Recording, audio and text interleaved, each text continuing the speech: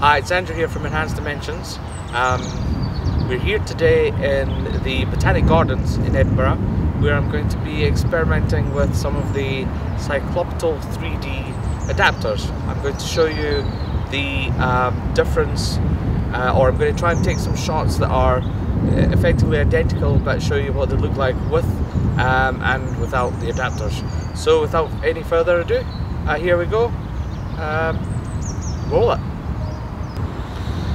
So here's the first shot of a sculpture in the Botanic Gardens, and in the background, those of you who know Edinburgh, you'll recognise the castle off in the distance.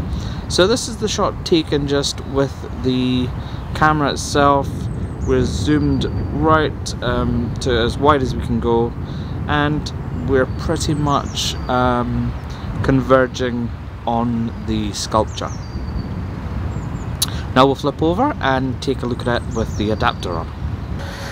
So this shows the shot with the adapter on and leaving the zoom the same. Now, as you'll see, one of the things that the adapter introduces is you need to actually zoom in so that you're not cropping the sides. So I'm going to zoom in now, but as you'll see, we're losing quite a bit of the image. If we get in probably to about there. So what I'm going to do is, you can see we've effectively had to crop the image, although we've obviously increased the strength of the 3D quite a lot. Let's adjust the convergence back to that point.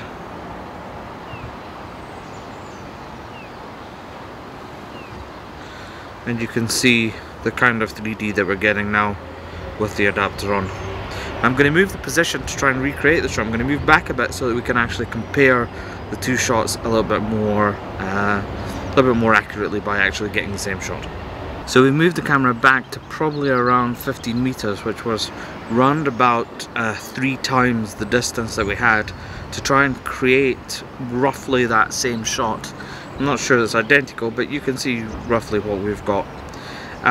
So let's compare this to the first shot without the adapter and see what we think.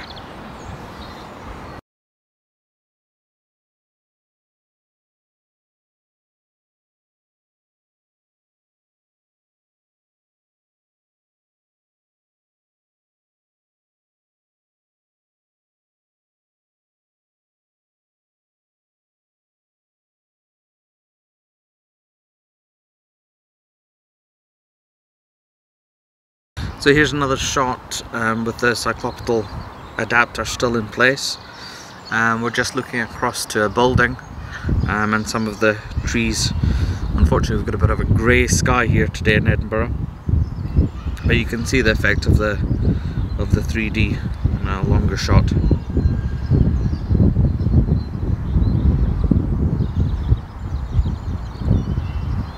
So this is roughly the same shot. I've moved a lot closer physically without the adapter on.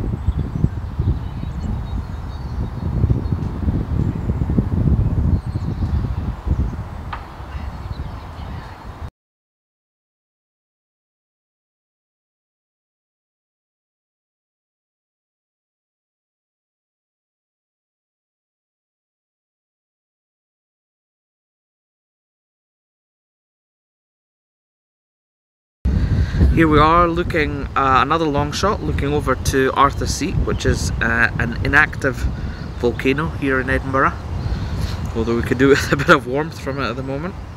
But you can see the effect of the Cyclopital adapter on a long shot and giving a bit more depth. This is probably not quite the same shot. I have moved quite a bit forward and possibly to the side, but as you can see, there's Arthur's Seat off in the background. It'll certainly be interesting to look on a big screen and see the difference between the shots from actually moving the camera as opposed to moving the lenses wider apart and zooming in.